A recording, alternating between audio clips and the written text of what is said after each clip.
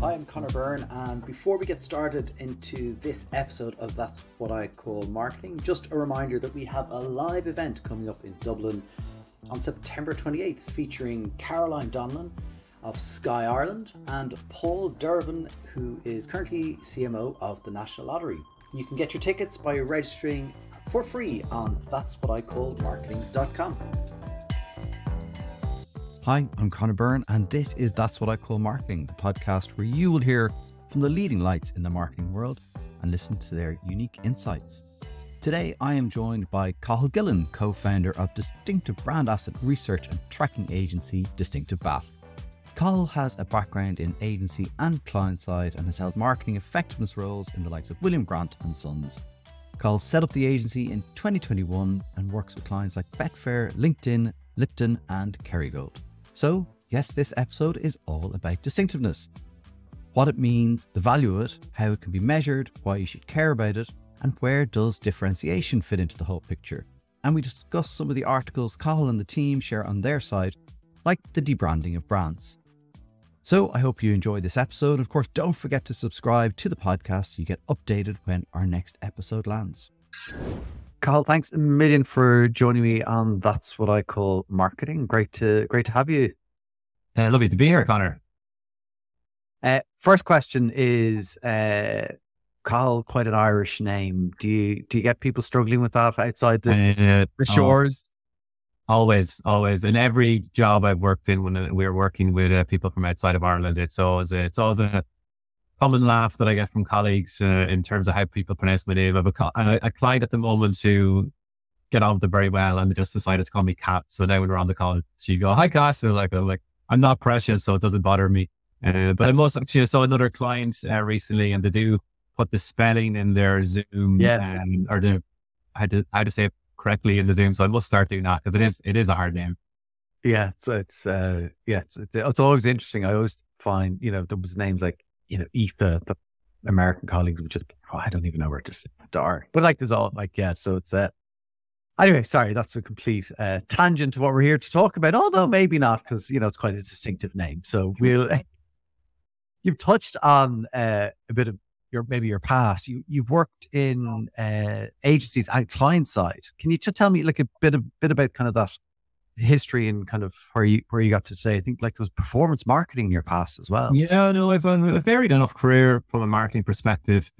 So far, I studied marketing in college, so a degree in marketing from DIT, which is one of the I would say it, but one of the best marketing colleges and courses in Ireland, if not Europe. Johnny Cathal will probably agree with you there as well, I think. Sorry? Yeah. Johnny Cathal will probably agree with you there. Exactly. And I started off in doing advertising sales, working at a publishing and entertainment company, moved into media land not too far after, working in sort of digital-led advertising agencies and creative agencies, worked in different client services roles, strategy roles, and I really got a good overview of the whole marketing spectrum. It was probably quite digital biased, which is interesting in terms of where I've ended up. Yeah. Then moved into client side and worked in sort of content connections, media planning type roles, and eventually marketing effectiveness roles, where I still am today. And I suppose it was that pivot from sort of more digital led into sort of the more effectiveness side of things, I think, which gives me a good background. And I always find it funny when I think back to the things I said when I was in a more digital led role, in terms of talking about how you have to do personalization or whatever it might be, and all the whatever was popular at that time of day, and then just thinking back and learning from effectiveness studies and reading the long and short of it, whatever, in terms of how a lot of what we spoke about in the heyday of digital was not really true. And I think we were, with drinking the Kool-Aid or worse when it comes to digital. So I think we're in a good spot now in terms of we know the strengths and a lot of the weaknesses of digital-led activity as well. And even the word digital, I know, is people don't like it being used in certain instances, but it's obviously still a critical and important piece. But and I worked in marketing, performance marketing as well. So I was always in the sort of the number side of things and from an analytical perspective. And I suppose I have that breadth as well across a lot of specialist roles. And now here I am in the marketing effectiveness world of distinctive brand assets. Yeah, I'll get onto that. And but it just to that point of kind of the digital time, and when spoke to Peter Field to kind of mark the 10-year anniversary of The Long and Short, but we actually talked a bit about the context of the time, because it was so new, or maybe not then, but, definitely 15 years ago, like it was new. People were just trying to figure it out. And so, it was a lot of, the evidence wasn't probably there, or at least not pulled together in a good way for us to have more, robust principles, I think, which, to be fair on ourselves. Yeah, and I suppose a lot of hot takes in terms of how the strengths of digital, and as you said, there wasn't as much, I suppose, evidence in terms of where its strengths lied. So there was a lot of crazy statements, or like anything in marketing, unfortunately, we are a sucker for new and shiny things. So when those new and shiny things come along, we all gravitate towards them, and it was evident, obviously, consumers moving towards digital, and especially from a smartphone perspective in terms of 15, 20 years ago. And, every brand had to have an app, or, or they were, it was mad if you didn't have an iPhone app or whatever. And like now looking back, you're like, why would you, unless you're a Ryanair or a Aer Lingus or a Paddy Power or something like that. But, and, we didn't all need apps. And then there was Facebook, and everyone needed a Facebook app when that was a thing. Oh, yeah.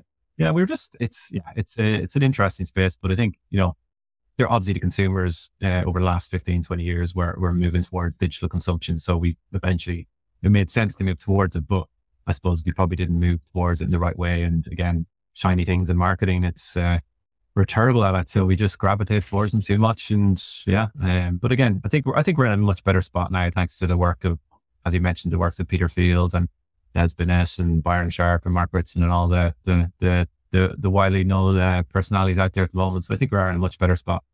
Yeah, definitely. And so you went out on your own 3 years ago and set up your own, is it an agency? Is it a consultancy? How would you describe it? Yeah, so we started about 2-3 years ago, but it wasn't really a full-time consultancy at that point. It only really started being full-time the past year and a half, 2 years. So yeah, we're a distinctive brand asset research consultancy. So we focus on helping brands research their distinctive brand assets and track them over time.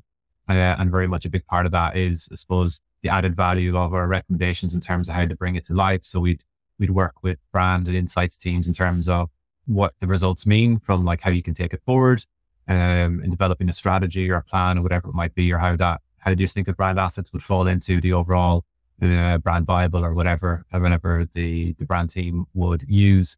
And having sat, agency side, and having sat the client side as well, I have part of the team also client side as well. It's useful. I think we're quite grounded in terms of our recommendations. I like to think in terms of what's possible and what's feasible, knowing things like COGS and all the fun things that you can learn when you're working client side, and we all have great ideas, but then the practicalities when you get into manufacturing or whatever can be very, very different. So so we call ourselves a research consultancy. So it is the research, but also we do help. We just don't leave the results on the table and walk away. We very much work very closely with our insights and brands teams. And what made you go into this? I mean, you had kind of you were in an effectiveness role, but what made you kind of go, actually, distinctiveness is a thing I want to do and be known for?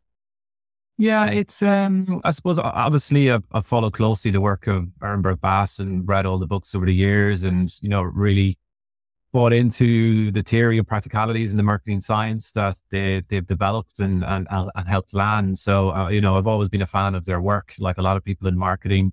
I would have ran and managed a lot of global brand health trackers in my last role in a large drinks company.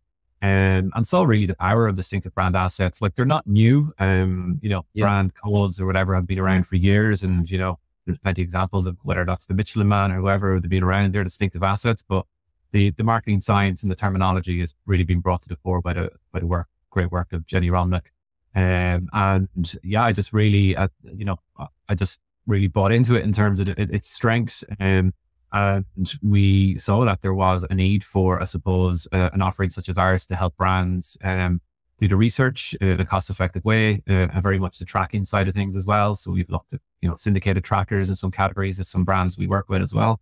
And then the consultancy side of things, so really making it practical in terms of how clients and brands landed. So it was really, I just very interested in space in terms of how important it was, and really went from there. Yeah. And did you see, well, like, for you, was there a big gap in the market in terms of like just maybe understanding or just the research and evidence behind it and the ability for marketing teams to track it? Yeah, no, we definitely thought there was a gap in the market for a specialist agency. Like there is obviously a number of other consultancies doing very good work and research companies doing good work as well in the space. But we felt there was, I suppose, that gap for a very much focused, distinctive brand asset consultancy who live and breathe it every day, who, you know, understand the methodology and the issues with the methodology as well when it's not done right. But it really is to offer the consultancy, and, you know, we can back it up with the case studies and that side of things, which really brings it to life. So not only, you know, the numbers in terms of what clients see, but also bring it to life in the practicalities in terms of the recommendations. So definitely saw a gap, and, you know, we've been doing very well over the past while, which is brilliant. So it sort of shows there was a gap there for an offering such as ours.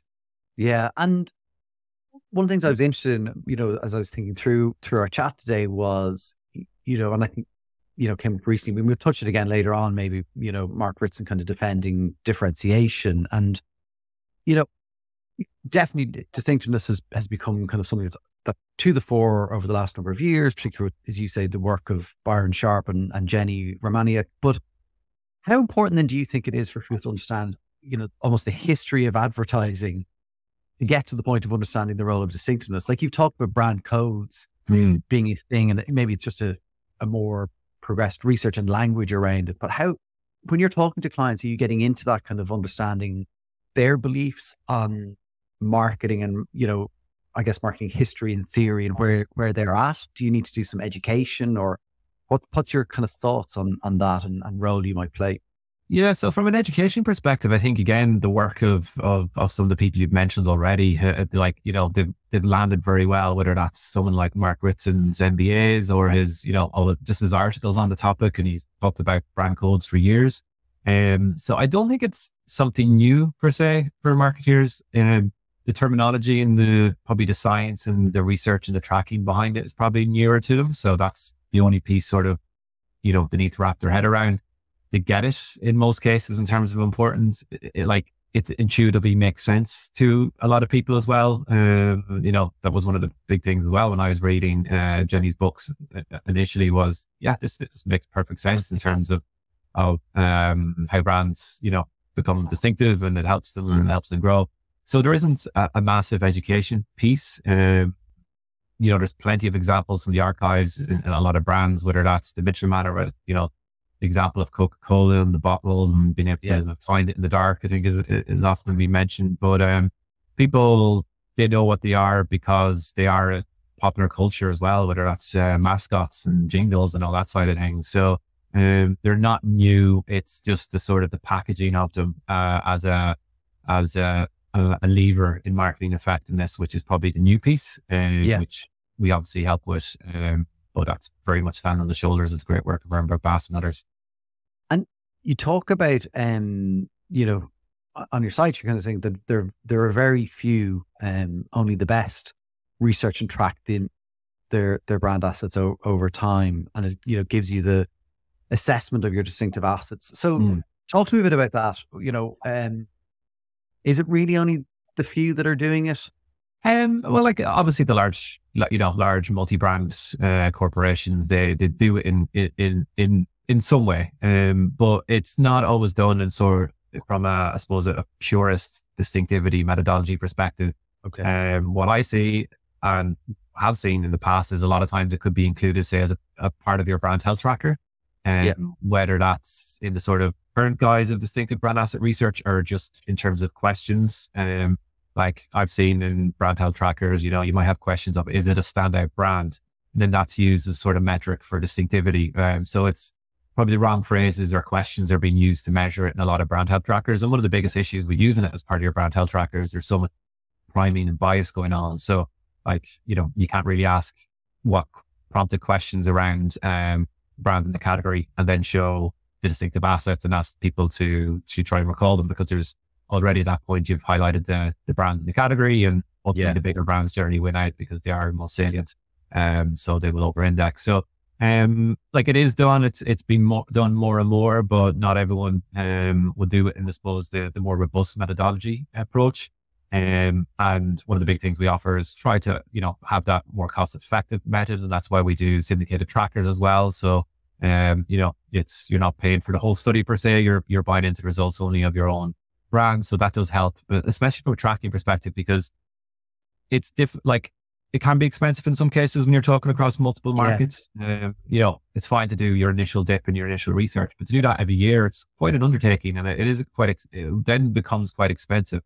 Hence why the syndicated tracking over time does help with that cost as well. So, there aren't that many brands, you'd be surprised, I suppose, who are doing a robust annual distinctive brand asset tracking. So in that perspective, there's not loads, because again, costs would come into it.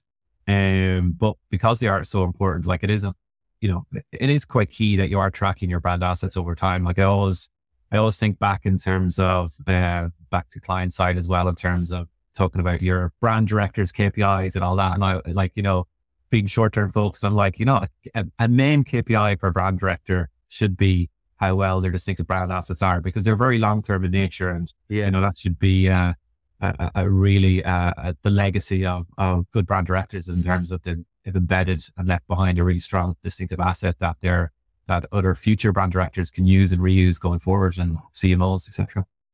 I like that actually, and that's a huge challenge, I think, right, in the world of marketing, and maybe even more so currently, where everything's tight, budgets, resource, everything, that for a brand director who sometimes is, a combination of head of marketing and, and trying and doing everything to kind of be able to focus on that and say, yeah, my goal is to leave, very strong brand health metrics, when, CEOs and CFOs and boards are saying, that's great, but like, where's the revenue coming from marketing? Are you helping brand directors and marketing leaders address that with the boards? Are you in having those discussions, or enabling them to have those discussions?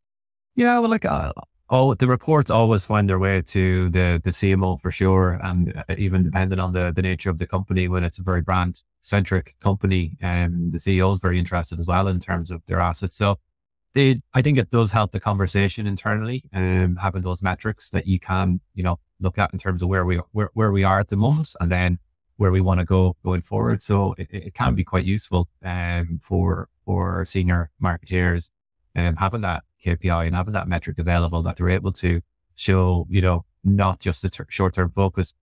In an ideal world, CMOs and brand directors and all that, like, a lot of them might have bonuses and all that. And sometimes it can be just completely on short-term profit.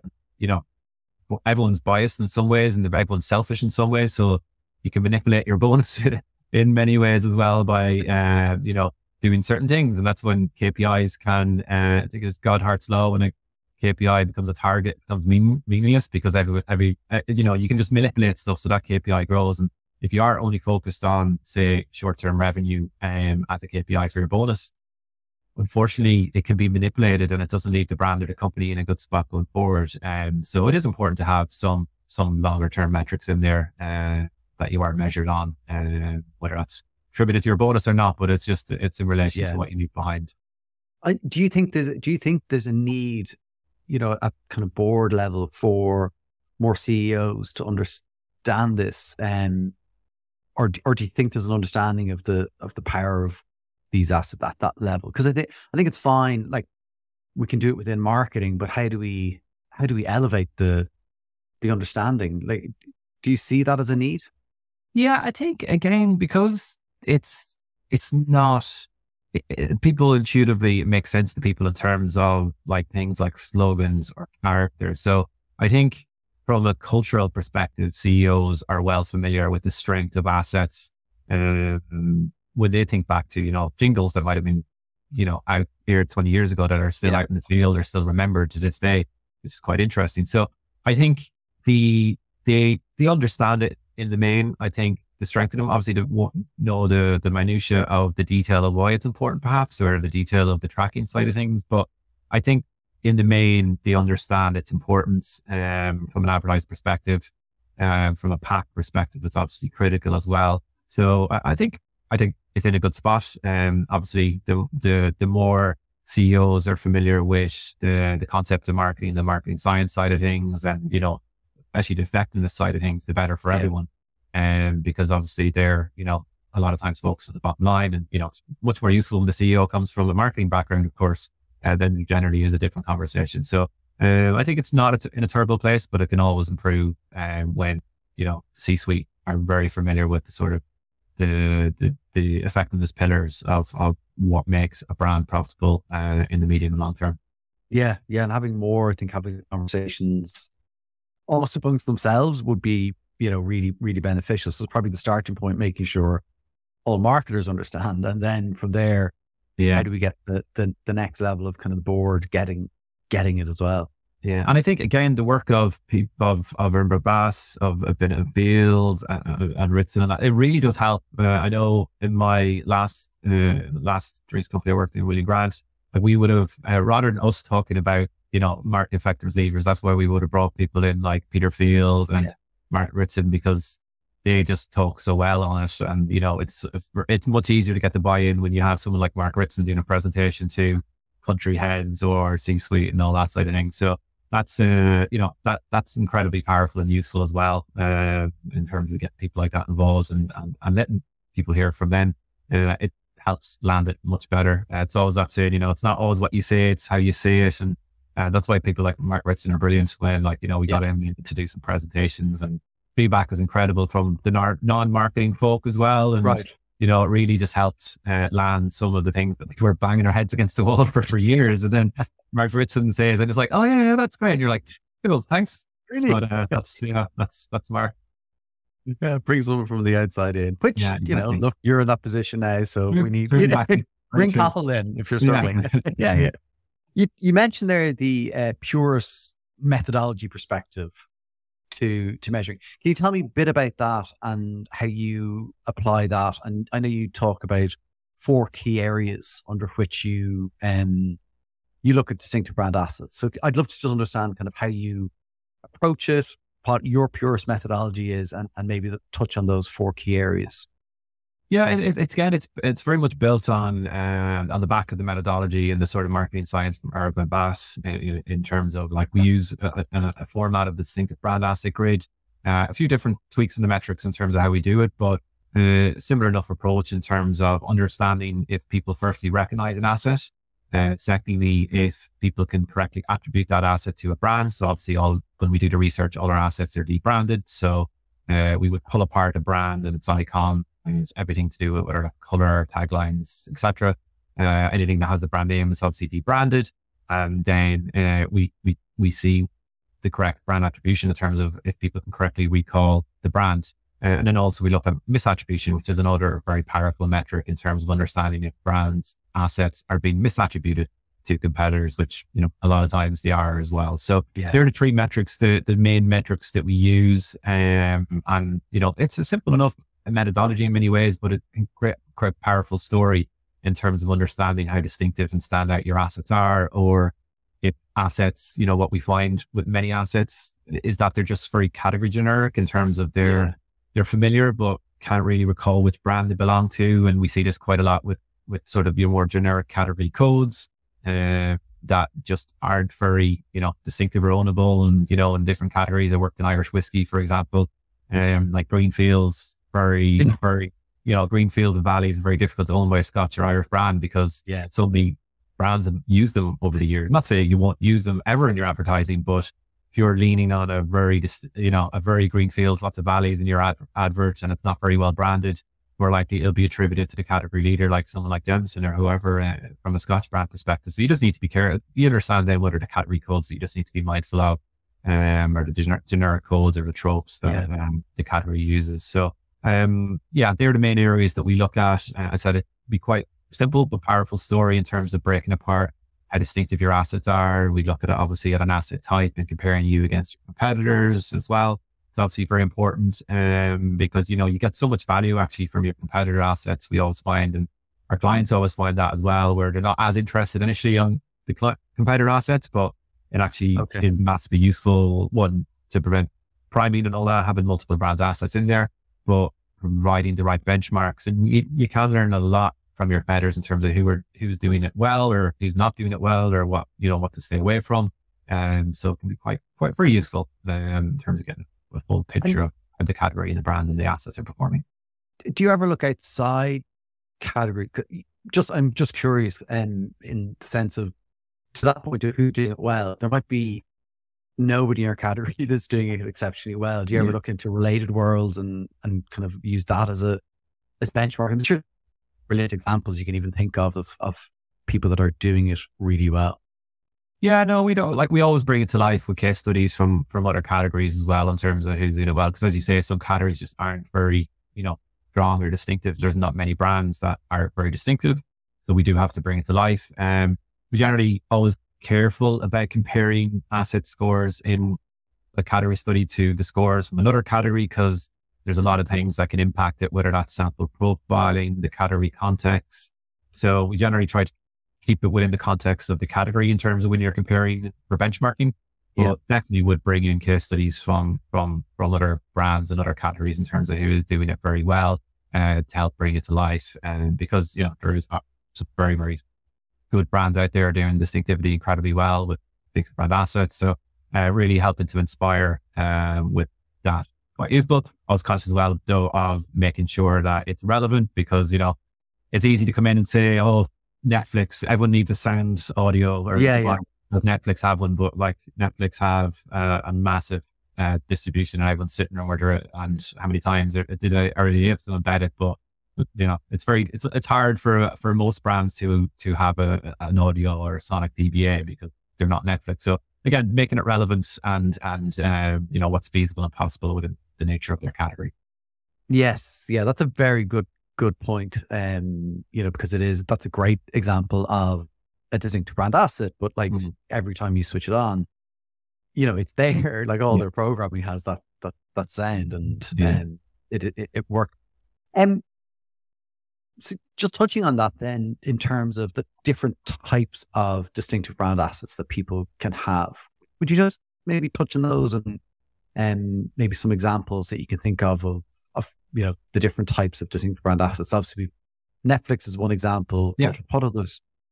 So they really vary, I suppose. Starting at the logo, which the elements of the logo, like your logo is nearly always going to be on pack or as part of your advertising and all that. So it's but we always test anyway to understand in its debranded form how distinctive it is. But it's more the different elements and icons as part of your logo, whether that's the Adidas 3 stripes, or whether that's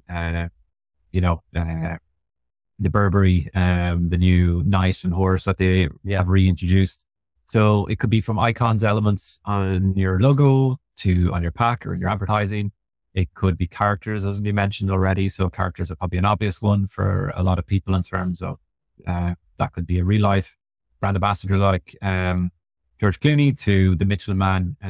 So there's, or from the Meerkats here to market. Yeah. And then, so lots of examples of characters, an easy one to understand. Taglines and slogans are often, distinctive assets, but it's an interesting one.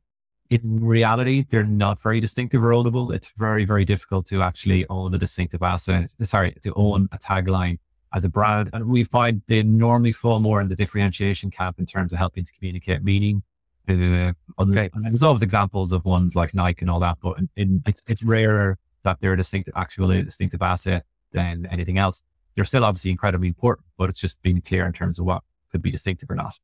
There's ad style, whether that's, a simple lockup that might be used, like, National Geographic have their yellow frame that they obviously is on their magazine, but they use that in their advertising as well to frame their advertising. And that's, consistently used well. Or, an ad style like Red Bull and their illustrative style that they use on TV. So that's, ad style would be one as well. Audio, sort of touch that as well, whether that's a sonic mark, the likes of Tadone from Netflix, or a song. And then sort of the hybrid of sonic and taglines would be the jingle. So, plenty of examples out there of that. We've actually done some research on jingles recently, and which has some interesting stuff on it as well. And just in terms of the power of them, in terms of jingles that mightn't have aired, as I mentioned, for 15, 20 years, and they still have like 80% correct brand attribution. And some of them are just incredible in terms of how sticky, and they're called earworms for a reason, I suppose, in terms of how sticky they are. And yeah, I'm sure probably I forgot there's some more asset types, but they're probably the main ones that we would cover. Obviously, talked about pack and all that. Probably sometimes, mainly important from a FMCG or CPG perspective in terms of pack, but having a distinctive pack is just a phenomenal weapon. It's just, I've worked on Hendrick's gin over the years, and that brand, like, it's a phenomenal brand in many ways. It's a really good liquid, but the actual bottle itself, it still is iconic in terms of how it stand out was, but it was very different the rest of the category when it was initially launched, and that has been a really, really phenomenal weapon for brand growth. And a lot of companies and brands know the strength of distinctive packaging, but unfortunately cost of goods can often get in the way of a distinctive pack element, which is unfortunate. And that's our job is helping to prove the benefit and the worth of having a distinctive pack element that might be a couple of cents more per pack to use, but the payback can be quite phenomenal in terms of making sure that you have a standout pack and shelf, because that can drive so much growth. I still have a Hendrick's gin teacup. Do you remember that when they did that? Yeah, no, I've some Karen background as well from my days working on Hendrick's gin. Yeah, I think I see a Hendrick's bottle in the background. Do you like? That's right. It's a very distinctive bottle, but it's brilliant. I don't know if it's a true story, but we all don't let truth get in the way. Initially, when the bottle was being created, there was a lot. Again, I don't know how true it is, but I like to think it was true when it was going through initial research, or when it was being discussed at a senior enough level in terms of the bottle and being brought out. There was probably a lot of love and hate in many ways, in terms of some people loved it and some people hated it. And I think, the word is that when people heard that there was sort of lots of love and lots of hate, it's going, great, this is what we wanted, a bottle that would stand out, because it's like everything, whether that's creative or whatever, when it's sort of, that's fine, that's nice, that's cool. When it's very vanilla, you probably, that's when something isn't going to be stand out. So when there is a bit of, differences in opinion, that's probably a good thing in many ways, because you're onto something, and hopefully not going to please everyone, but I think the results of that bottle has proven its worth over the years with the growth of the brand. You kind of need that friction. And look, I think it's a great example, because they did a wonderful job on, I think, everything they did. Like, the tone of voice was different, the use of cucumber, like, where did that come? I have no idea, right? But that was standout for them. And like, you could sign up and get a pack sent out to you that had like a Hendrick's notebook, and like, it was so different, fresh, as you say, like, out of, the category wasn't doing anything like it, or I didn't think they were. And, so there was lots of elements there that they built on. And I think that's maybe to your earlier point of like what you measure. There are lots of different elements that you can look at for your brand assets. If somebody's listening to this and going, oh, wow, that's a bit overwhelming, like, where would you recommend someone starts? From a brand tracking perspective, is it? Well, or even just thinking about, like, okay, we have our brand, we're kind of building it out, we've done things, we're ready to go to the next stage. Like, what should I be thinking about first, in terms of like, what assets should I be thinking of building on first? Yeah, it's when you're starting a new brand, I think, well, even legacy or old brands, I think prioritization is the first step in terms of understanding what your hero assets or asset might be. Like, the hierarchy of your assets is very important. You don't need, in many cases, tens of assets. You might only need a couple or one. And I think once you understand the prioritization, the hierarchy of your assets, you're already on a good footing. And again, that's where the research helps, in terms of, right, we know what our primary assets might be. These are our focus and all that. And then it feeds into your brand strategy, your brand plan, and eventually your brand guidelines and that side of things. So that's always the first protocol. And then it's, obviously how you use it.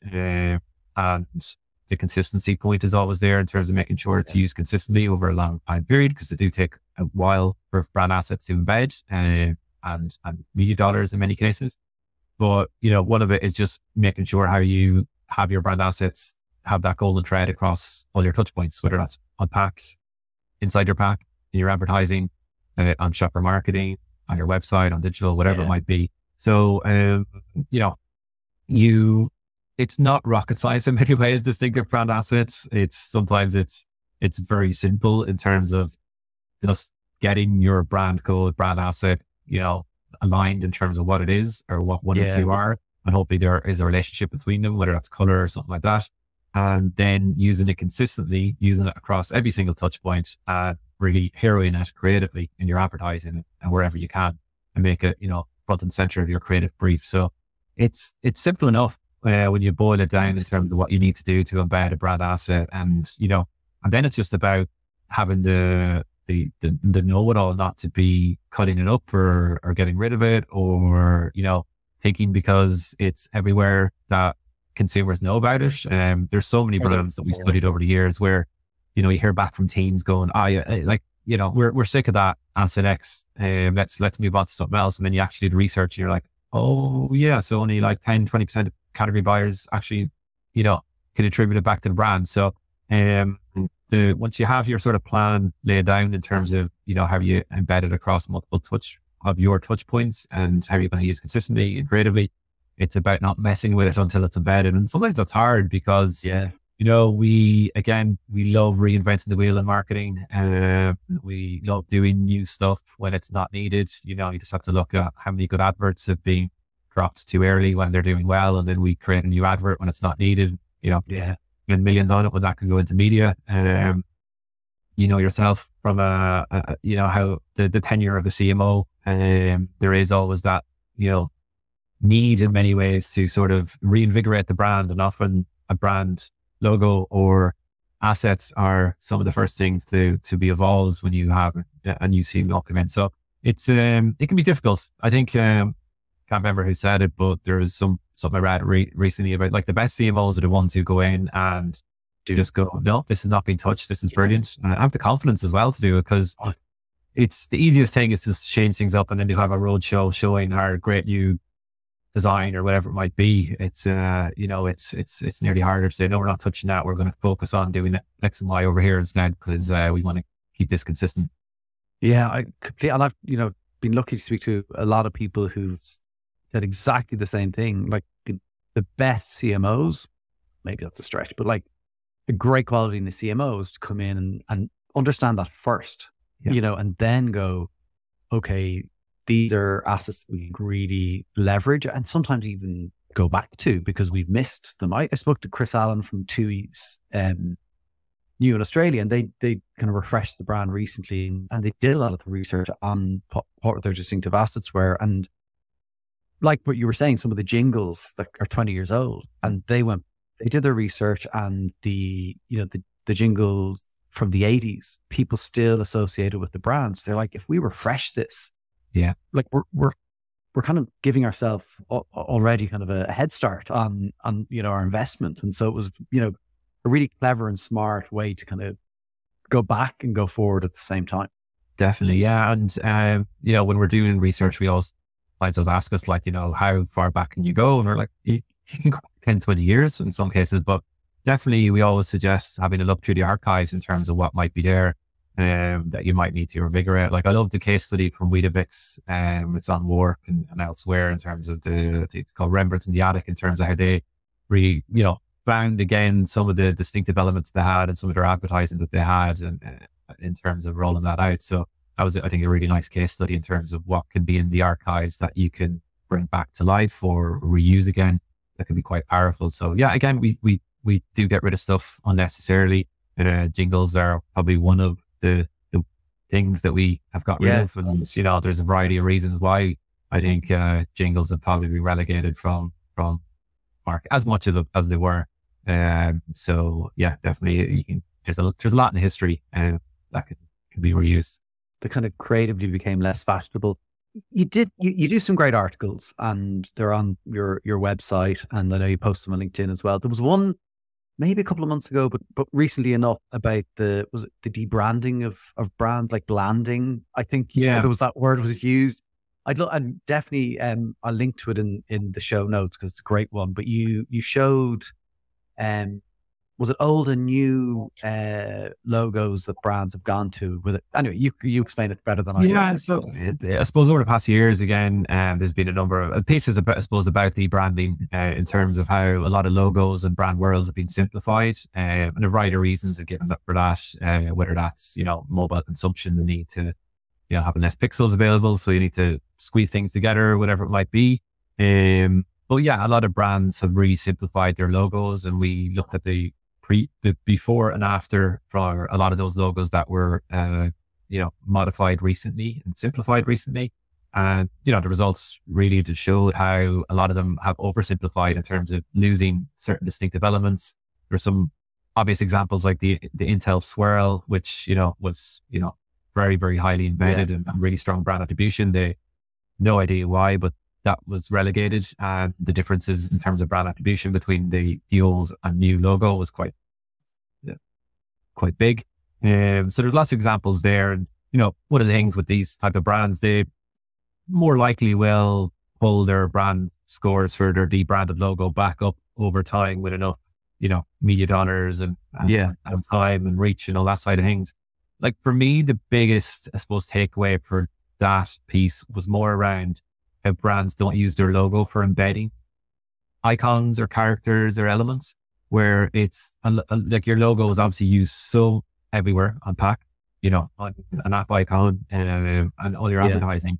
When it's simplified to like just text, you lose so much because you lose the ability to embed an icon. I think the Burberry example is the one to me to stand out, where they moved, and again, this happened quite a lot with fashion brands, where they had different emblems or icons as part of their logo, which, might have some to good brand attribution and usage, to very just plain font, which, isn't very inspiring due to design trends. And then they reinvigorated and brought back the Burberry Night. And I suppose the benefits of that, if they obviously reuse that logo everywhere, that Night as an individual icon will have strength, and then that icon can be used, elsewhere, not instead of the logo, but as well as the logo, to help the brand stand out and make their advertising ultimately more effective. So that for me was the biggest, I suppose, takeaway from that, in terms of it. The logo is a brilliant embedding vehicle for other icons or characters or whatever it might be, that then can be used as branding devices going forward. Yeah. It's also interesting, just the graphic that you had when you look at it, it's just kind of samification. Everything was just starting to look the same. And you're like, wow, where's the, where's the distinctiveness? I know. Yeah. And it is funny, like, and some of it is down to design trend, and you can probably see it in different things. Like, I think it's changed in recent, but like, with hipster culture, whatever that word means, like you can see coffee shops just all become the same in multiple countries or whatever, like all our coffee shops quite similar. So it happens where there's a design trend and everyone sort of gravitates towards it. And I think, but then people flip it again, and maybe, maybe Burberry is an example of a brand who flipped it back. And even I think Warner Brothers, they obviously simplified their logo. Like, maybe it's a nostalgia thing, but the Warner Brothers logo, when you saw it on screen, and the richness and the nostalgia that brought, and the updated one, it wasn't very inspiring. But I think they actually have they're going to bring back the old sort of more layered version, which is good as well. So I think, again, with the zig and zag, once there's a zig, there's always a zag as well. So I think hopefully people will go back and understand that the having that layered logo is good. But again, for me, it is around, like, you're having another distinctive asset, whether that's a character, whether that's an icon or whatever, you add it to your logo, make sure it's front and center of your logo, so you can embed it and then use it in different ways going forward. Yeah. And look, you can also understand the, organizations wanting to make sure their assets don't look tired. I get that. And so that kind of idea of freshness and, refreshing is important. But as, the brand Jim Dave Taylor would say, it's fresh consistency. And I think that's so key, is kind of making sure you're not losing. They have a brilliant article about Mr. Kipling actually on that that point. So that's worth. Yeah, no, it's a great, it makes perfect sense in terms of like, not reinventing the wheel. You can overdo it in many cases, and they're a freshening up of your brand.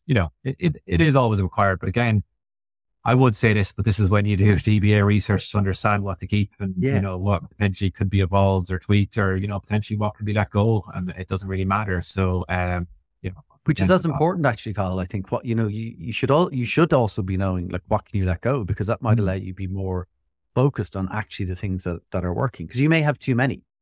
100%, and that comes right from logos as well. Like, there was input bias in some ways with the logos that we put into that the research, but there are some examples of brands who just, like, they tidied up their logo. I think Post-it, for example, was one where just they cleaned it up a little bit, and actually the new logo scored higher than the old one in terms of that side of things. So there's always opportunities to tweaking. I think unfortunately most brands and in marketing, I think we probably overdo it, but it doesn't mean you should keep the same forever. Like, most iconic brands out there have evolved over time, but it's gradual versus a whole, completely new identity or whatever it might be.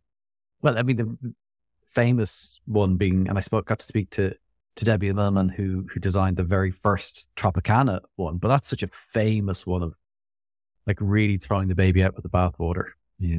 Oh, no, it's phenomenal. It's an interesting case study in terms of where to go. And again, it's probably an overused case study by us, but it's always it's a great one in terms of understanding, like, what's distinctive about your pack.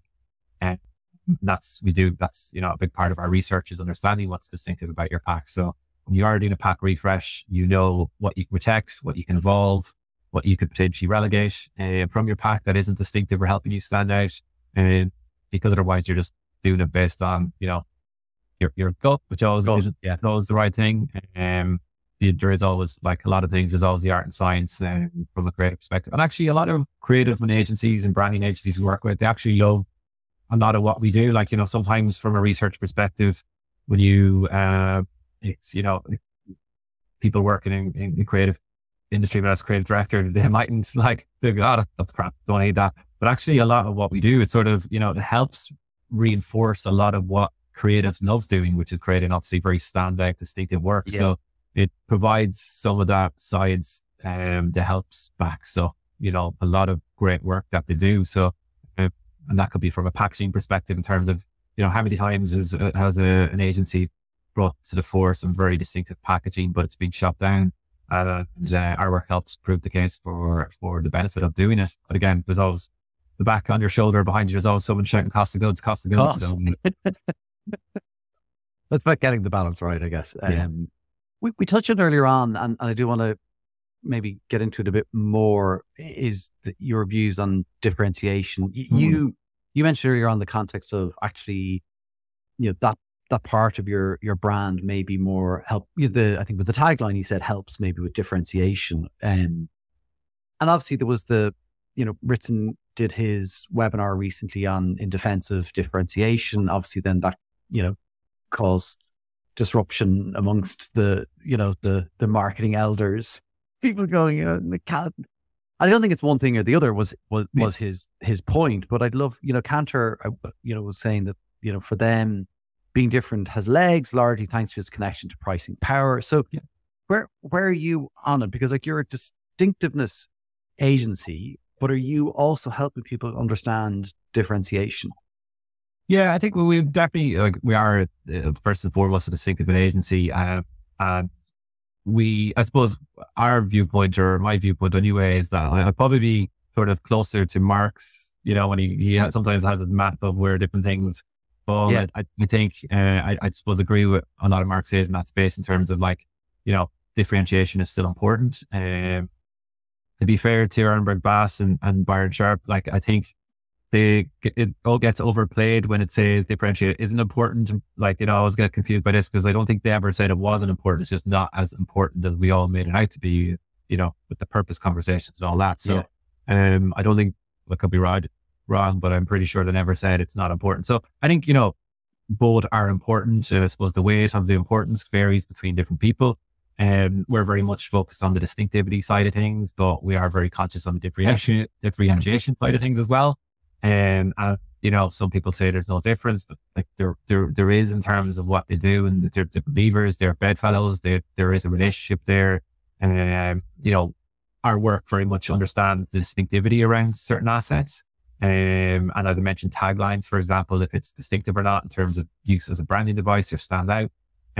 So what we would see is that a lot of, you know, statements of pack or whatever, they don't have any role in distinctivity, but they're more likely to play a category code role in terms of communicated meaning. So, you know, we're not saying don't use it on pack, you know, we're just saying be clear on the role of that device for your brand going forward. And, you know, like anything, it's important to clarify what certain things might do. So, you know, certain icons or elements or characters, like, you know, they might be nearly purely a distinctiveness lever versus playing a role in differentiation, where it might be. So I think both are important. Obviously, we very much focus on the distinctivity side of things, but definitely wouldn't, you know, we don't negate the importance of differentiation as well. I think the conversation is again in an interesting and probably a good spot to where it was in terms of where we went down the rabbit hole of purpose and that side of things, where it went too far down in terms of where it is. And again, thanks to the likes of Aaron McBass and others, and hopefully some of the work we do, it's really hard highlighting the importance of distinctivity to brands as well. So, you know, like anything in life, it's a balance is required for sure. I think so. And to be fair, I think that's what was, you know, the point of a lot of what I think Ritza was saying. Like we went down, you know, differentiate or die was what people, and that's why, you know, kind of we were talking earlier on, is the importance of understanding marketing history and advertising history of like where those principles came from. So like we lived in a world of differentiation being so important because that was the Bible. And then, you know, I don't know if we went or have gone that far with distinctiveness. I think it became really important discussion that, you know, needed to be had. And so, yeah, I agree. It's a balance and understanding that, you know, I think probably you're having those conversations and even saying to people, no, that's not a distinctive asset is as important, you know, because it's helping you differentiate you, but it's not a distinctive asset. Exactly. So like, it's like, there's always sort of category codes that might be on pack that are very useful for category navigation.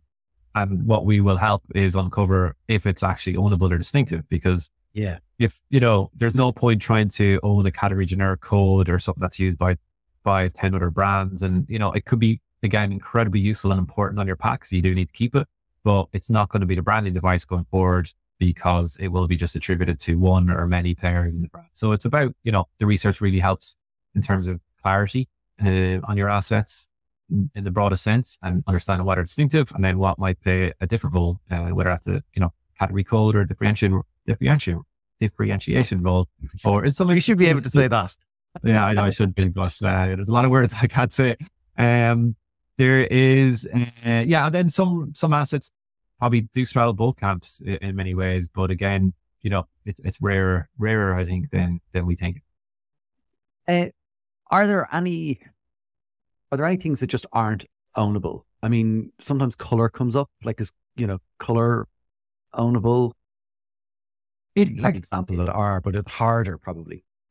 Yeah, like, you know, I suppose it's the nature of the research as well, but like we do see color difficult to own in isolation on its own, unless you're certain brands. But even like we did some case studies on Deliveroo, they had very, very strong color ownership around their color teal.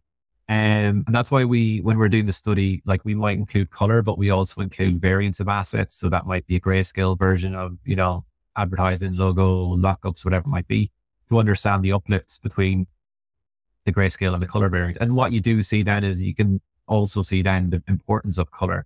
So again, the National Geographic example, if you just show in yellow, the scores probably wouldn't be very powerful, but then yellow and square, that is incredibly powerful. So in isolation, it's hard to own for most brands, but it's, you know, it's how it works with other devices when color really comes into its own. So, you know, it's like your background and use of red and yellow and on that side of things. You know, every time I'm on Twitter or LinkedIn, you know, I instantly, your posts or whatever jump out because of that, you know, color usage as well. So I think there is I think you definitely own the color red in the space of podcasts, which is great.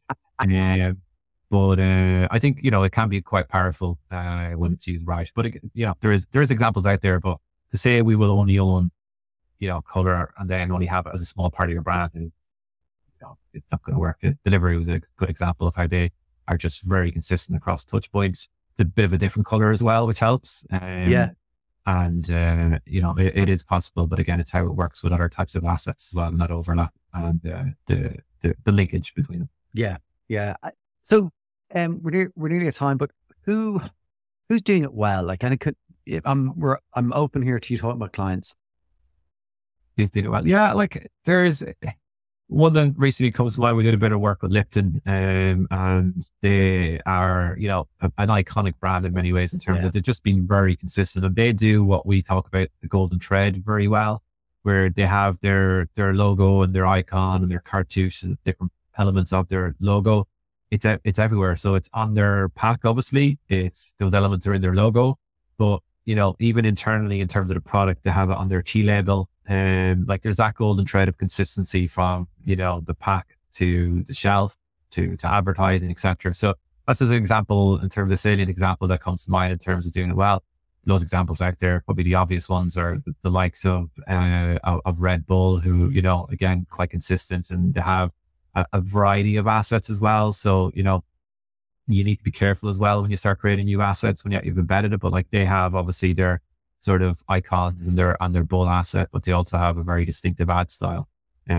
So I think definitely. And again, the likes of in the food delivery space, the likes of Deliveroo, and I think Just Eat are a lovely example as well of a brand who are quite distinctive. And what I like about Just Eat is obviously they've, it hasn't been easy for them in many ways because they've had a bit of a global consolidation of multiple local markets, and that whole messiness that comes with a little bit of harmonization, which is always difficult. But they're quite clever in terms of how, their use of jingle and tagline, their use of ambassadors to embed it. And I always find it an interesting case study in the use of Snoop. And, we researched it, and Snoop had phenomenal scores from a brand attribution perspective, Just Eat, but like, I don't know, I can't remember the top of my head. I think we're 5 million or, a bit wrong with that in terms of the fees paid for it, but like, it'd be very difficult to keep paying Snoop every year. And then he's not going to be like, he's not going to be around forever either as an asset. But what they did well is they used Snoop and Katy Perry of embedding the jingle. So they used those as devices of embedding another brand asset. So I thought that was, a smart play in terms of how they did it. So, there's plenty of examples out there, I think. I know we always use the example as well of National Geographic, and even in like, boring categories like EY, they're generally, there might be many Cannes winners about EY, but they are very, very consistent brands. They obviously reintroduced a new brand name, 10 years ago at this point, but, they're consistent in their use of some simple devices. And again, it's simple enough. When you boil it down in terms of what you do. Like, obviously they will never have a no singing, no dancing character. But in terms of their space, I think they do it well. Yeah, they're not going to have a Duolingo bird, but it's that's a great one. Actually, I remember when they did that, because Ernst & Young were just that was such a well-known name. You're like, oh, what? Like, this is big. So that was a very big move for them to, obviously business transformation, I think was part of that. But as you said, they've really been consistent over such a long period of time to bed it. And that, you've made that point a couple of times. This isn't something that you're going to do today and then next month say, oh, here's our distinctive brand assets, like we're doing incredibly well. It's going to take time and investment. And so I guess as we kind of finish up, and, maybe someone listening to this today who's maybe, we touched on it before, but starting on this journey might need to convince, people in the business that this is something they should do. Maybe it's a, small or medium-sized business that's trying to think about this. What advice would you give somebody about starting this, where to go? Maybe there's stuff they should read or things like that somebody could leave with today. Yeah, like, I suppose from a reading perspective, always just, it's when I have client calls, a lot of times I ask, have you read the book? Because in this instance, there is the book in terms of Jenny Romnick's book. So I think that's definitely the first protocol in terms of reading a seminal book on the topic. From a practical perspective in terms of what to do, it's some of the pieces we spoke about already in terms of that hierarchy and prioritization, in terms of understanding, right, what are the assets we're going to use going forward, and then making a plan for embedding them. So again, I think the point is as well, like, it's talked about quite a lot in terms of distinctive assets. And a lot of people might go, yeah, they're important to our business. They're important in terms of growth, but they don't really have a plan for how they grow. So it might not sit anywhere. It might just maybe have a small piece as part of your brand's triangle / onion / whatever, keyhole, whatever you use. But it needs more than that. It needs to be, you understand what are the key ones going forward, how we're going to use them across touch points, how focal or central is it going to be to your brief in terms of your creative agency. So, some of the words or takeaway words, it's always around like play with your assets, consistency and prioritization, having that golden thread. So again, it's not rocket science in many ways in terms of what you need to do. You just need to be consistently use them well across touch points and be as creative as you can. Brilliant. Cathal, listen, what a great point to leave it at. I really appreciate your time today. I will definitely add links into, say, some brilliant articles that you have and research that you share. So it's definitely a good place for people to start as well, is going to your site and reading out the information that you guys are sharing. So thank you so much. Great to have you with us. Cheers, Connor. Thanks a million. Take care. Bye-bye. I hope you enjoyed that episode with Cathal. I think it's respective that the role of a brand director is to leave the legacy of a really strong brand, distinctive asset that other future brand directors can use and reuse going forward. It's a really interesting one. Of course, it isn't the only thing to be done, but it's definitely a great challenge to think about as a brand owner. If you haven't already, I would recommend checking out some of the articles on their site, and I have links in the show notes. So that is it for this episode. Thanks for listening to That's What I Call Marketing. If you did enjoy, please do share, subscribe, add comments with feedback. You can get in touch with us and find all previous episodes on that'swhatIcallmarketing.com. Follow us on Instagram on That's What I Call Marketing and on Twitter at @that's_marketing. And you can watch these episodes back on YouTube. And yes, you guessed it, just look for That's What I Call Marketing. So until the next time, from me, Conor Byrne, thanks for listening.